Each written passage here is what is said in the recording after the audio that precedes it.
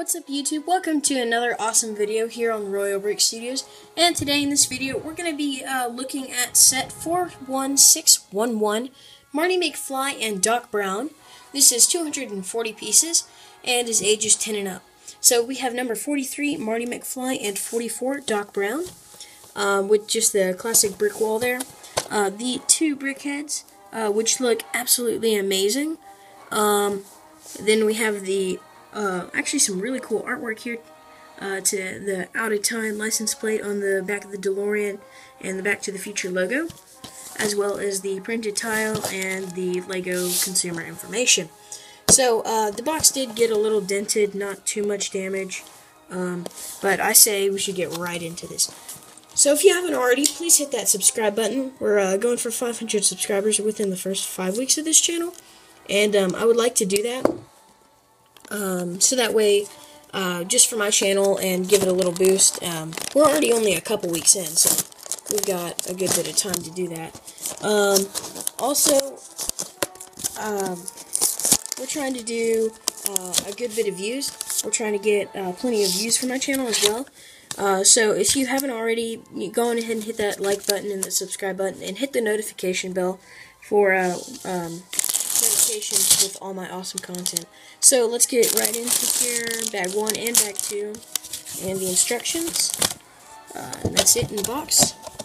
Normally in the Brickheads boxes they get the tiles, the plates that they sit on, in a separate, but you know, whatever. So here we go, bag 1, looks like Marty McFly, so we'll build him first, and then bag 2, this is Dr. Brown, so we'll build those next. And then the instructions here for Doc Brown with the Go Brick Me ad. And then we have Marty McFly with just the win. So we'll go on ahead and get right into building this. So definitely really excited about this. I was looking for this set for a little while, ever since it came out, and I finally found it at Target. If you watch that haul video, I think it's haul number 2, you'll hear me explain about it a little bit more in detail.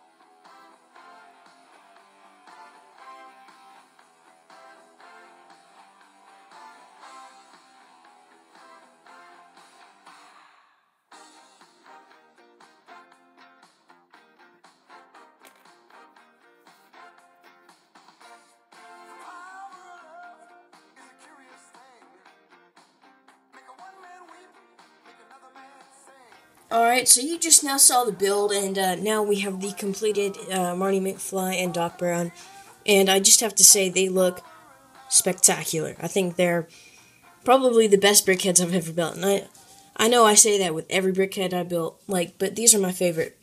I mean, they get better every single one I build. Definitely my 2 favorite ones right here. Definitely putting these on display, but first I figured I'd go on with the review. So you saw the box opening, the box break, and the time-lapse video. So let's go on ahead and review. I want to do this quickly. So we have Marty McFly here, and what's really interesting is the way they did his vest, which they used the special tile right there, and then just took a 1x1 tile and put it on, and it looks really good actually. I think they did really good on that. The hair is pretty simple, but it looks great. The camera is probably my favorite part right here. I like how they did this camera. Very simple, but it looks really good.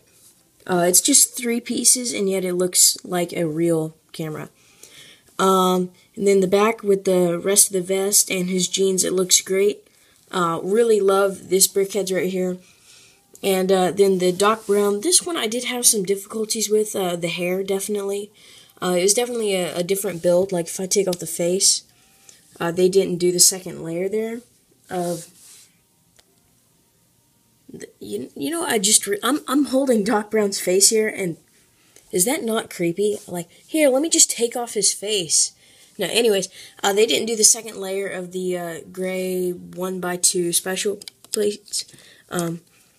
So, you know what I'm going to do just for fun? Never mind. Never mind.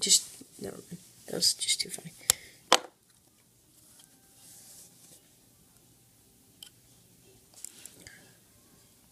And then the remote control here.